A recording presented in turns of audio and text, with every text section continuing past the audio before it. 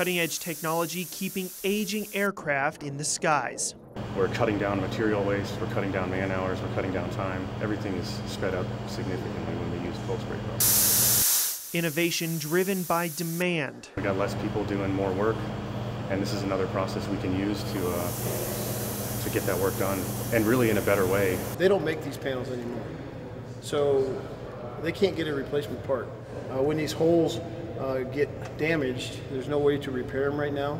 Instead of throwing away a panel like this, the cold spray technology allows the Air Force to repurpose it, saving them $225,000. Here's how it works. The robotic arm shoots metal powder at supersonic speeds at the surface of the panel, binding it and creating a new layer of metal.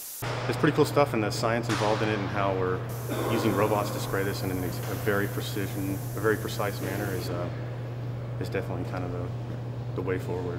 Right now, the technology is only approved for the B-1 panels, but they hope to get dozens of parts approved for other aircraft. The end game would be to fully integrate this into a fabrication flight and have shops all over the Air Force. Nick Reagan, Kota Territory News.